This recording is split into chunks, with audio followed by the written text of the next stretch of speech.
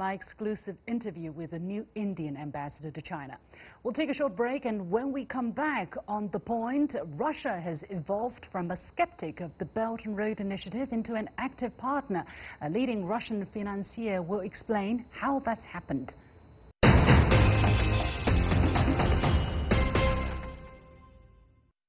When China first launched the Belt and Road Initiative, there was understandable confusion in some parts of the world as to what the initiative really was and wasn't. In Russia, it was no different. Some Russian critics claimed it was a threat to Russia's traditional regional sphere of influence. But 4 years ago, Igor Shuvalov, the then first deputy prime minister, became one of the first Russian politicians to publicly recognize we shouldn't view the Silk Road economic belt as a threat, but as an opportunity for the Eurasian Economic Union, a Russian blueprint for Eurasian integration. Today, in his capacity as the new chairman of Russia's National Development Bank, the VEB, Shuvalov is teaming up with Chinese financial institutions to fund various Belt and Road projects. Does Shuvalov feel his past prediction is now being validated? In what ways is Russia contributing to the BRI? Earlier, I talked to Mr. Shuvalov. I think I was completely right. There are people who consider our cooperation with China as a little bit as threat or something, but I believe in mutual cooperation and mutual benefits.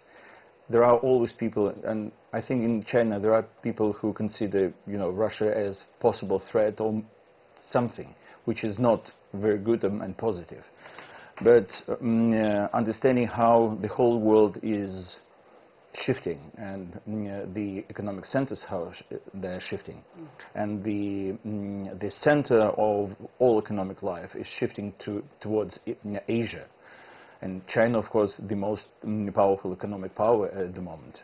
And I believe that considering personal relationship of President Putin and President Xi, and understanding how Eurasian Union is developing now, where the Russian economy is the core economy for Eurasian Economic Union. I believe that very soon we will see good results where not only these statistics, how people quickly earn money here, but how the whole world is gaining because these new economic powers are emerging. And the mankind developed a lot because United States of America and other countries were very, liberal in terms of economy. They were providing very fast growth. But now, what we're observing that this happens with China and Chinese partners. Russia and Eurasian Union are partners for this economic shift. Yeah, well, we are right at the threshold of the second Belt and Road Forum for International Cooperation, and China just released a paper basically summarizing, taking stock of the progress of the Belt and Road Initiative. And in that document, which is called Belt and Road Progress, Contributions and Prospects, Russia was mentioned 18 times, more than any other country. Which is good. Which is good. Why do you think Russia is so important, and what does that mean for your institution now that Russia is in such an important position in the Belt and Road Initiative? If you look at the top level of competition, we observe now the competition between China and the United States. But I think that outlook and the final result for the benefits everybody is getting will be which way takes Russia. I mean, in terms of alliance. And last year, China, Russia, and Eurasian Union, it was in May actually, they signed trade facilitation and cooperation agreement, which is maybe the first phase to build a wider Eurasia. And in order to build a wider Eurasia, which is not political and economic first, then we need to provide for people better standards of living, and for economies something which definitely shows to the whole world we are standing very strong. And it doesn't surprise me at all that Russia is mentioned 18 times, as you say. But now we have altogether 115 projects which we consider as common projects for Eurasian Union countries, which are 5, including Russia, of course, and China itself. So these projects, gas transmission system, gas refinery plants, manufacturing of vehicles and heavy industries, lots of different things, and including new type of services. And I believe myself, and I know many friends who are within the Russian government, they support this idea as well, that we can provide better services and new technology goods for the for other countries where we produce them together. We create partnerships, and these partnerships would be something, another meaning for the mankind. Some academics have suggested, however, that Russia and the states in Central Asia have yet to make a substantial input into the Belt and Road Initiative. Do you agree with that? It's again is the first question. Why? As you mentioned, that some experts consider our cooperation as a threat, and some, I think, the same experts think that Central Asian countries and Russia should provide something more towards this format. I think whatever we are doing at the moment, we even give more for this initiative.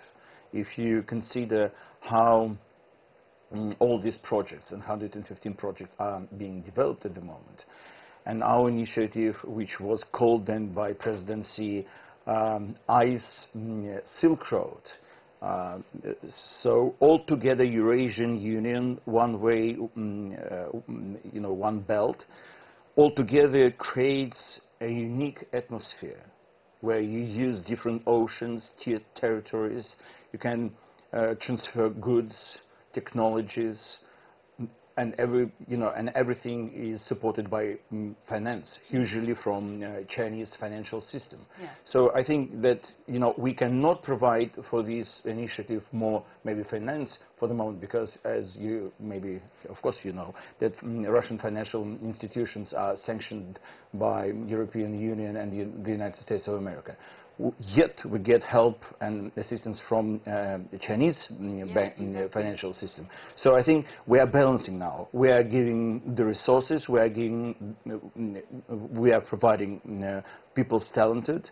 We are very open to support through governmental system and mandatory rules. And I think, our cooperation is very successful, and we will see how President Xi and President Putin will meet separately. You are chairman of this Russian bank called VEB. Would you tell us a bit about this bank, how it is going on today, and what are your priorities for China and for Asia? It used to be the bank, actually. Now it's called the State Corporation for Development, and the new name VEB.RF. So this is a new organization.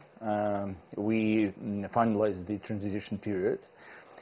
We have talented people in our team, new capital, all problems which we had now sorted out by the government. Yeah. So we are ready to invest along with our partners, and our partner, the major partner in China, China Development Bank. So this new organization with talented people ready to invest and provide finance for new deals. Yeah. What are the priorities, though, especially when it comes to China and Asia? It's again one road, one belt, and in conjunction with Eurasian Economic Union. And we believe there is mutual benefit and cooperation, and it will bring wealth for both nations. Yeah. You mentioned the collaboration between the China Development. CDB. the China Development Bank and your institution, which is VEB, and RF. yes, last June, actually, there was an agreement for the CDB to loan about $10 billion to your bank, and together you created a funding mechanism for projects along under the Belt and Road Initiative. Would you elaborate a little bit more on that? Exactly, how does it work? What are the projects, for instance, you're looking at? I was told that there could be as many as 70 projects that could be financed through this initiative. And what does this mechanism mean for your bank? Okay, from both sides, Chinese and Russian, there are investors who initiate the particular projects. And they are seeking for the back from the government, and they're seeking for the back in financial terms. We brought to the table a few projects like gas refinery in Blagoveshchensk, a few projects in Vladivostok. Now we are considering a few new plants in central Russia, and highway from the western part of China to the Western Europe, and highway or high-speed railways from Beijing to Moscow. So we are considering different parts. Not we are responsible for the whole project, but there are a few parts which could be very profitable in terms of private-public partnerships. And we, together with China Development Bank, consider this project. And our side, in order to stimulate financial organizations, which are private or commercial banks, we need to provide certain, instruments like guarantees or equity, or maybe cheaper borrowings, which we are doing. And we are expecting to sign a new platform agreement with CDB, within the framework of this second summit. And it will mean that we are, along with CDB, the major institutions for these, to provide these partnerships. Yeah. Well, I understand that your bank experienced some difficulties. According to a Reuters report, that the losses that you suffered for the year 2017 was about $4.7 billion, and that's double the loss reported the year earlier. So how important is the collaboration with China for the survival, for the businesses of your bank, so that the loans that you provide can become commercially viable? Okay, all the previous problems, they are sorted out by the Russian government. So we split the organization into two parts: the historical part, or older part, and this backed by the Russian government. So all the creditors will be fully paid, and it's not a problem at all. And we have a governmental guarantee. It covers the period until 2024-25, and all the creditors will be fully paid and capital will be returned. For new projects, we have so-called callable capital from the government, and the actual finance from CDB, which helps us to provide real finance for the, for the project and for the investors. And this is crucial thing, and it means real partnership. So all these 15, 17, or 100 projects which we will finance together, would be based partially on the financial support from CDB, which is very important.